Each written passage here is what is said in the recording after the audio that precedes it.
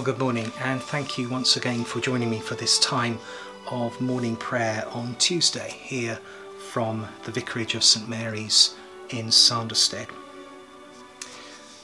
A ship was sinking in the middle of a storm, and the captain called out to the crew, "Does anyone here know how to pray?" One man stepped forward and he said, "Yes, I do."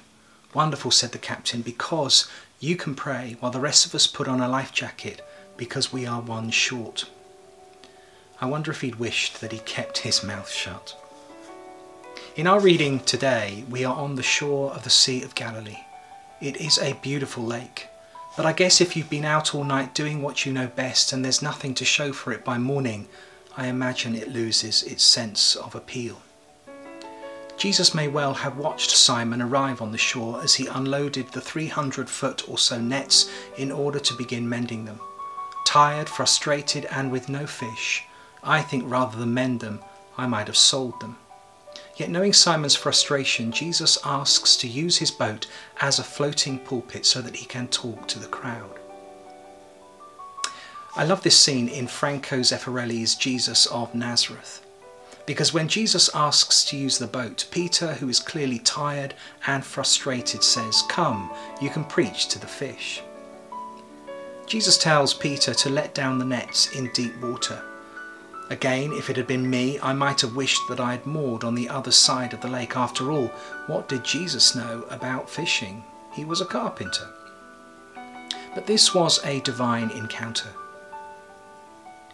Throughout history, there have been encounters of all sorts that have changed people's lives. Graham Alexander Bell met Thomas Watson, and the telephone was developed.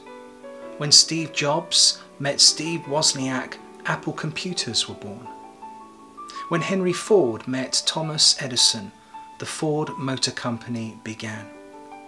When people encounter God, though, the miraculous happens. The Gospels are stories of encounter. People who meet with Jesus and find that their lives are changed forever. Some, we know, walk away and, metaphorically speaking, sold their nets, while others stay and, like Simon, said, "Lord, if you say so." As we reflect on this morning's readings, maybe throughout the day, I wonder, have we had encounters that have changed our lives and subsequently the lives of others? How has our life changed since encountering Jesus? And is there perhaps a boat in our life today that God is asking to get into? Will we moor elsewhere, or will we, like Simon, say, "Lord, if you say so"? O Lord, open our lips, and our mouth shall proclaim your praise. The night has passed and the day lies open before us. Let us pray with one heart and mind. As we rejoice in the gift of this new day, so may the light of your presence, O God, set our hearts on fire with love for you, now and forever. Amen. Today's psalm is Psalm 19.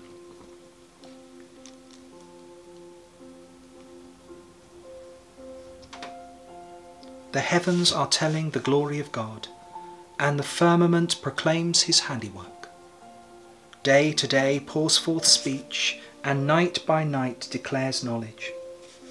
There is no speech, nor are there words, their voice is not heard. Yet their voice goes out throughout the earth, and their words to the end of the world. In the heavens he has set a tent for the sun, which comes out like a bridegroom for his wedding canopy, and like a strong man runs its course with joy. Its rising is from the end of the heavens, and its circuit to the end of them, and nothing is hidden from its heat. The law of the Lord is perfect, reviving the soul. The decrees of the Lord are sure, making wise the simple. The precepts of the Lord are right, rejoicing the heart. The commandment of the Lord is clear, enlightening the eyes. The fear of the Lord is pure, enduring forever. The ordinances of the Lord are true and righteous altogether. More to be desired are they than gold, even much fine gold, sweeter also than honey, and drippings of the honeycomb. Moreover, by them your servant is warned. In keeping them there is great reward. But who can detect their errors?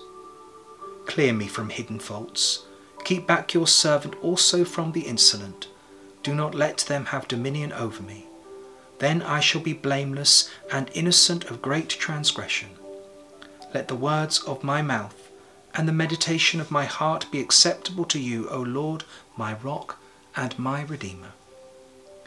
Glory to the Father, and to the Son, and to the Holy Spirit, as it was in the beginning, is now, and shall be forever. Amen.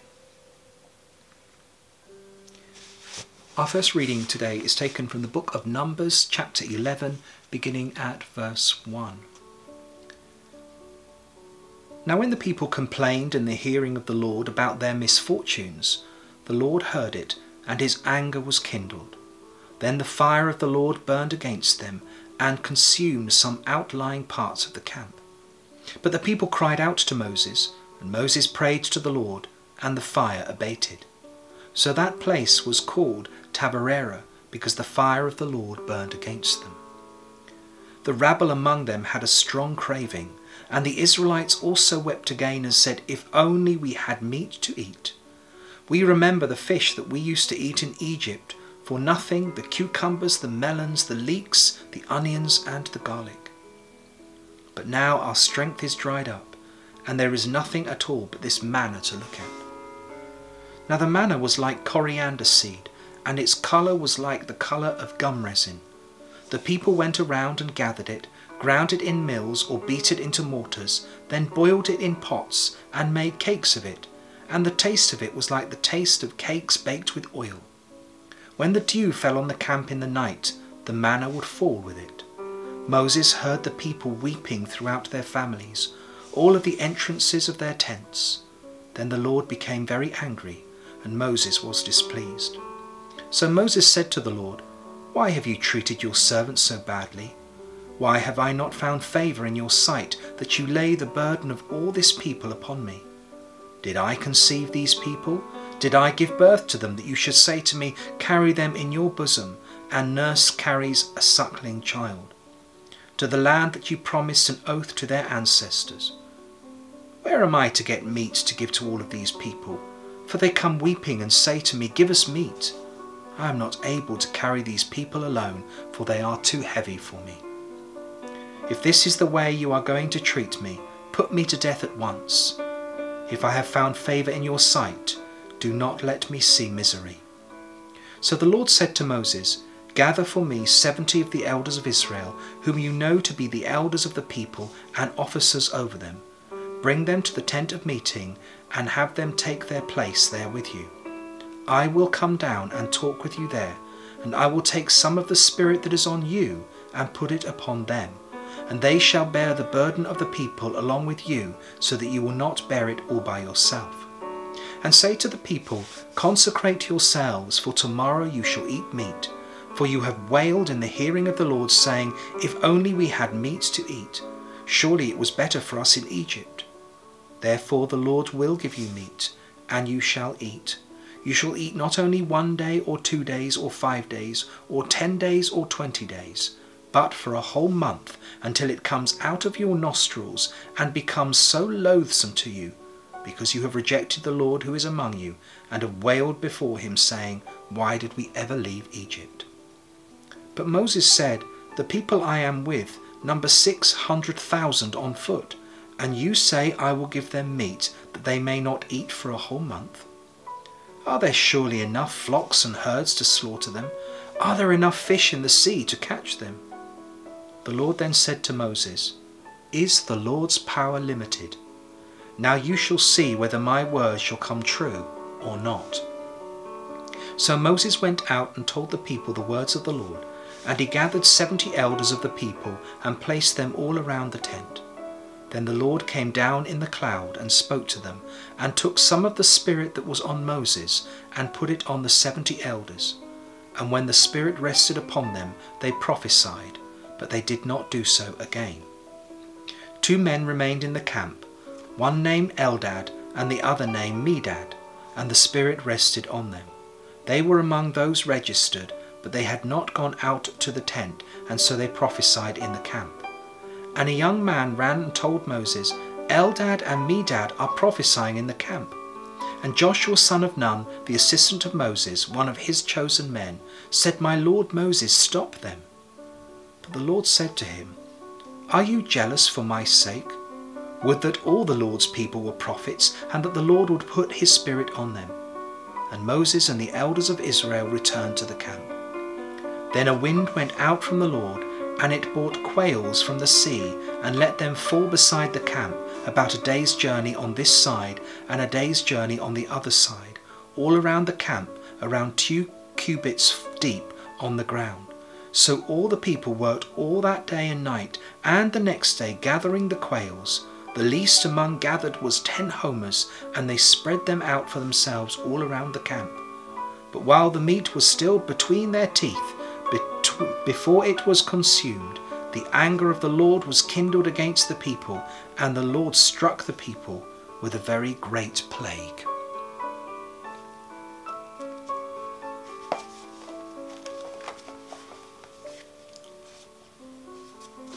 Today's canticle is called A Song of the New Creation. I will make a way in the wilderness and rivers in the desert. I am the Lord, your Holy One, the Creator of Israel, your King. Thus says the Lord, who makes a way in the sea, a path in the mighty waters. Remember not the former things, nor consider the things of old. Behold, I am doing a new thing. Now it springs forth. Do you not perceive it? I will make a way in the wilderness and rivers in the desert, to give drink to my chosen people, the people who I formed for myself, that they might declare my praise. Glory to the Father, and to the Son, and to the Holy Spirit, as it was in the beginning, is now, and shall be forever. Amen.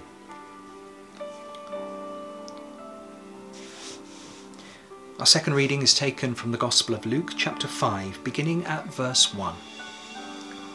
Once, while Jesus was standing beside the lake of Gennesaret, and the crowd was pressing in on him to hear the word of God, he saw 2 boats there at the shore of the lake. The fishermen had gone out of them and were washing their nets. He got into one of the boats, the one belonging to Simon, and asked him to put out a little way from the shore. Then he sat down and taught the crowds from the boat. When he had finished speaking, he said to Simon, Put out into the deep water and let down your nets for a catch. Simon answered, Master, we have worked all night long, but have caught nothing. Yet if you say so, I will let down the nets. When they had done this, they caught so many fish that their nets were beginning to break. So they signalled to their partners on the other boat to come and help them.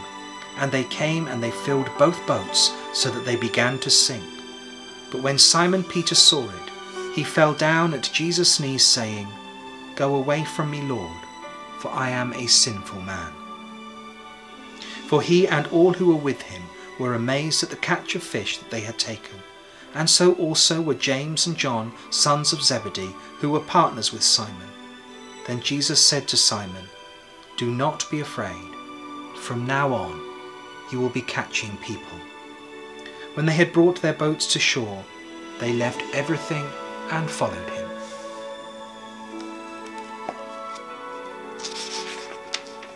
We say together the words of the Benedictus.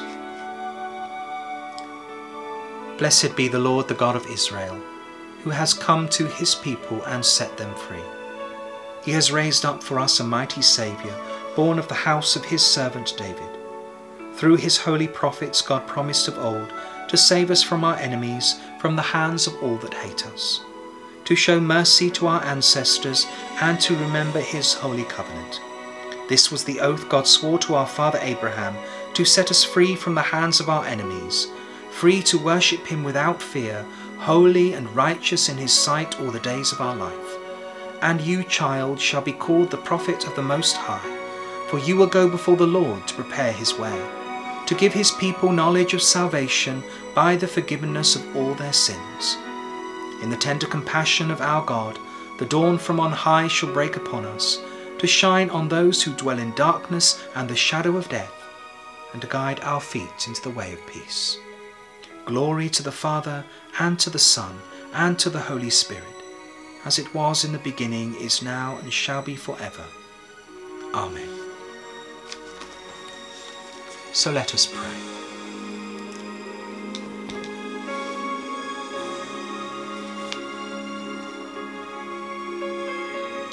Father, as we go about our daily lives, please teach us to be thankful for every precious minute of time that we are given, that we may say yes if you say so. Lord, help us not to take for granted your gift of life, our health and our strength, the love and support of family and friends, the beauty and vastness of your creation. Lord, you have given us so very much. Please help us to give you something in return, the love of our hearts, the willingness to serve you, and a readiness to share your love with others. Lord, in your mercy, hear our prayer. Lord, we pray for your blessing to rest upon our Church of St. Mary's and St. James, as well as the communities of those who have joined us to pray today. Lord, in particular, we pray for Rachel Chad, for Mike and Janet Whittaker, for Lino Delia, for Jenny Aarons, for Margaret Dickens, and Joe Wisdom. Lord, help us to have vision, to see the kind of church that you desire in the world today. And may we never lose sight of the many and varied needs of our own neighbourhoods, and may we always be found willing and able to help others wherever we can. Lord, we pray today for families. Lord, make your loving presence felt among them all, especially those for whom family life is difficult and testing in the lockdown. Lord, be with those who have no family to care for them. Comfort those whose children cause them worry or heartache, and strengthen those whose children are in danger.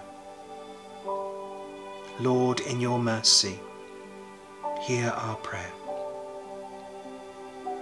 Father, we pray for those who are less fortunate than ourselves, those who live in developing countries and countries where there is little stability.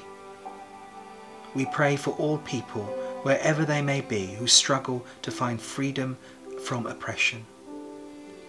Lord, teach us to be ever mindful of those in the world who are weary with what can feel like a relentless struggle in deep waters. Lord, be merciful, we pray, to all those who face difficulties in their personal lives today. We pray for those who are sick, the bereaved, those with problems in their families, in their friendships, neighbourhoods, or their workplace. Lord, help us to be calm in times of uncertainty, patient with those around us, and steadfast in the knowledge that you share each and every moment. Lord, in your mercy, hear our prayer.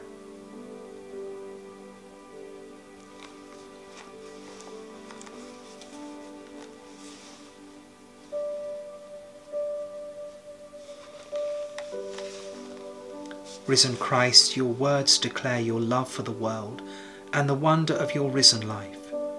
Give us compassion and courage to risk ourselves for those we serve, to the glory of God the Father. And as our Saviour has taught us, so we pray together. Our Father, who art in heaven, hallowed be thy name. Thy kingdom come, thy will be done, on earth as it is in heaven.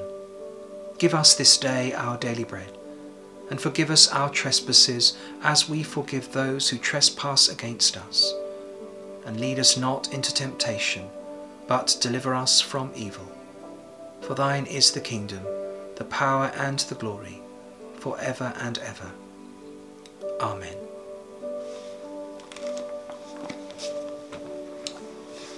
I'm going to close with some words from Jesus Calling.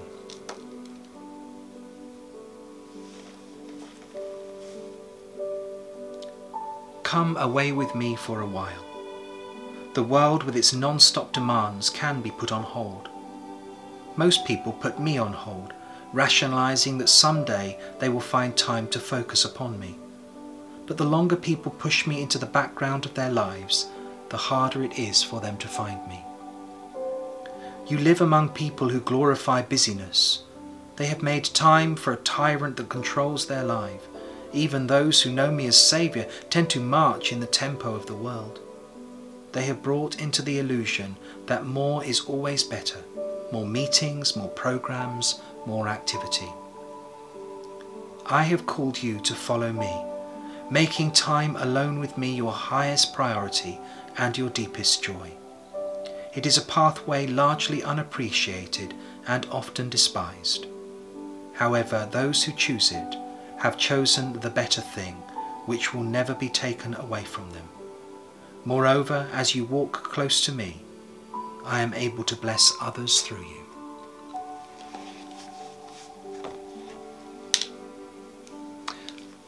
My friends, may the Lord bless you and keep you.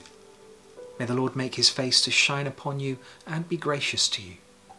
May the Lord lift up his countenance upon you and give you his peace.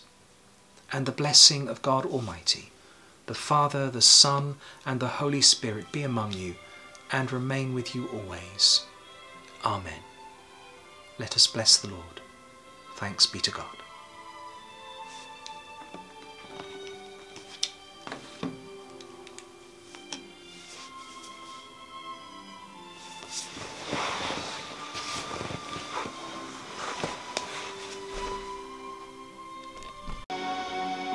Blessed be the Lord, the God of Israel, who has come to his people and set them free.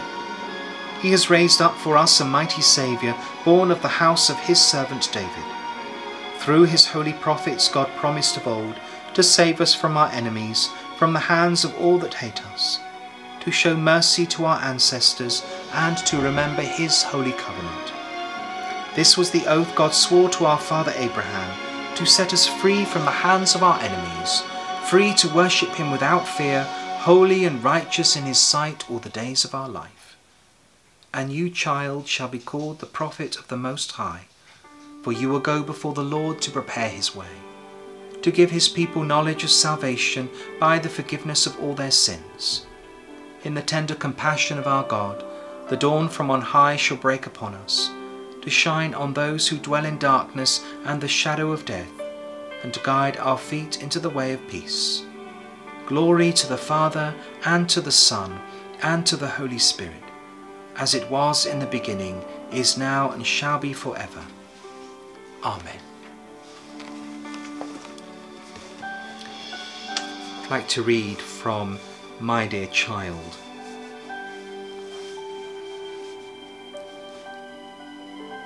I can understand that you often feel perplexed about the amount of suffering and sickness that exists in the world. And I know how distressing it is when someone close to you is ill. But can you imagine how distressing it is for me? Yes, my child, I am deeply disturbed to see those I love in pain, whether it is emotional, spiritual, or physical.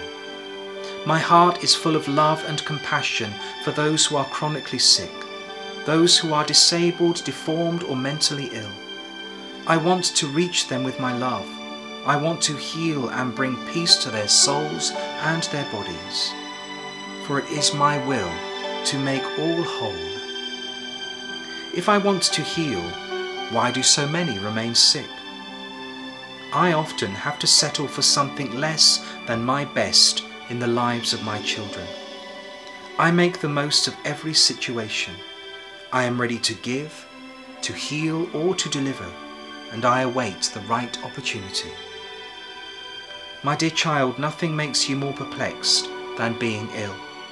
As soon as there is anything physically wrong with you, even a minor stomach complaint, you instinctively know that this is not my purpose for you, and you have great desire to be well again. I want you to be strong and healthy. I am glad you are learning to resist these sicknesses. When you feel the first symptoms, stand against them. Rebuke them in the name of Jesus. Every one of us needs healing in some way, for no one is perfect. But there are times when particular sicknesses afflict and affect you, making it difficult for you to do what I would like. So of course I want to restore you, for I am glorified when I heal. Some people think that I can be glorified in sickness, but that this is not strictly true. I can be glorified in any of my children who are sick, but I am never glorified in the sickness itself. You are not expecting to find sickness in heaven, are you? And Jesus has taught you to pray that my kingdom shall come, and my will shall be done on earth as it is in heaven. And so I want you to be healed.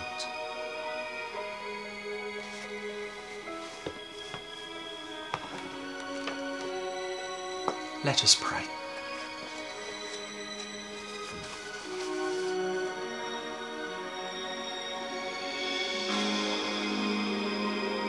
Loving God, we bring before you the sick and the suffering of our world. All those who are wrestling with illness in their bodies, their minds or their spirits. Lord, we pray for those afflicted in body, enduring physical pain, overwhelmed by disabling disease. For those waiting for an operation, or those fearful of what the future may hold, or living with the knowledge of a terminal illness. We pray for those who are disturbed or troubled in their minds, those whose confidence has broken down, those who feel unable to cope with the pressures of daily life, those who are oppressed by terrors and their imaginations, those facing the dark despair of clinical depression.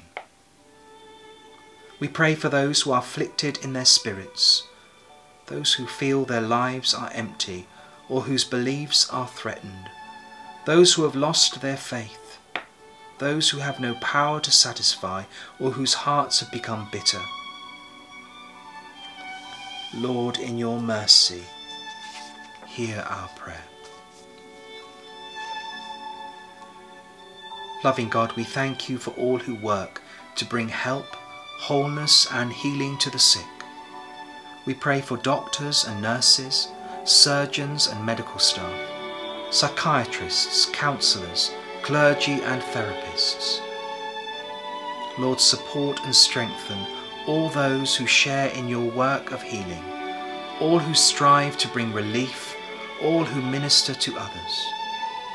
Grant them your wisdom and guidance, your care and compassion, your strength and your support. Equip them in all that they do and bring wholeness through them. Lord, in your mercy, hear our prayer.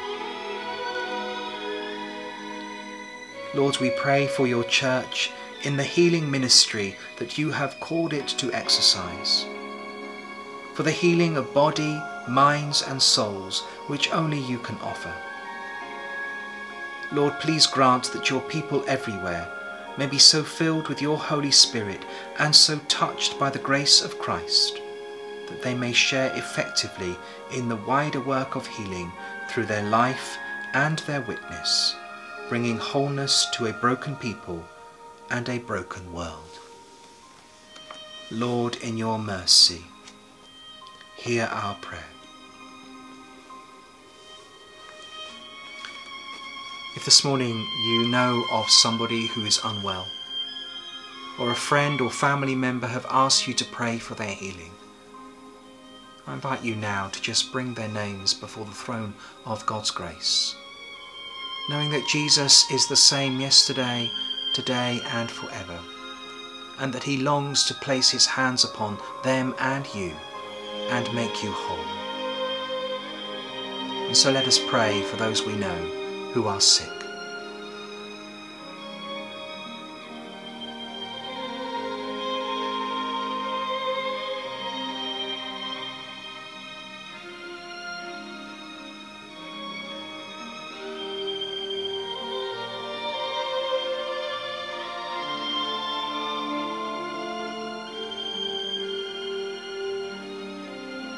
Heavenly Father, in your goodness, your love and your compassion. Stretch forth your hand to bring healing and wholeness to those we have named before you.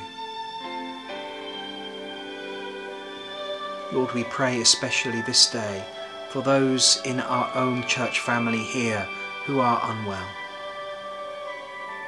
We pray, Lord, for Ben, who has the coronavirus.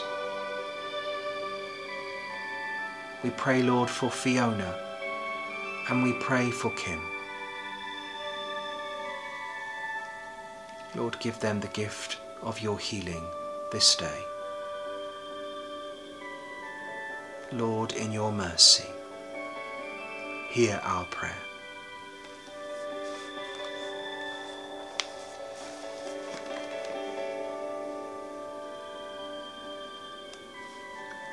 Almighty God, who through your only begotten Son, Jesus, have become and overcome death and opened to us the gate of everlasting life, grant that as by your grace going before us, you put into our minds good desires, so by your continual help we may bring them to good effect. Through Jesus Christ, our risen Lord, who is alive and reigns with you in the unity of the Holy Spirit, one God, now and forever. Amen. As our Saviour has taught us, so we pray together. Our Father, who art in heaven, hallowed be thy name. Thy kingdom come, thy will be done, on earth as it is in heaven. Give us this day our daily bread, and forgive us our trespasses, as we forgive those who trespass against us. And lead us not into temptation, but deliver us from evil. For thine is the kingdom, the power and the glory, for ever and ever. Amen.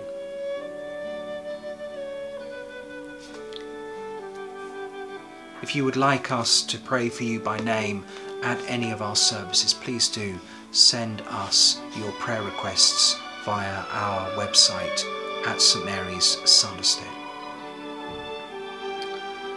May the Lord bless you and keep you. May the Lord make his face to shine upon you and be gracious to you. The Lord lift up his countenance upon you and give you his peace.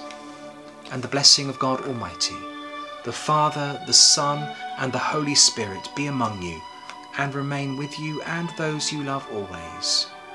Amen. Let us bless the Lord.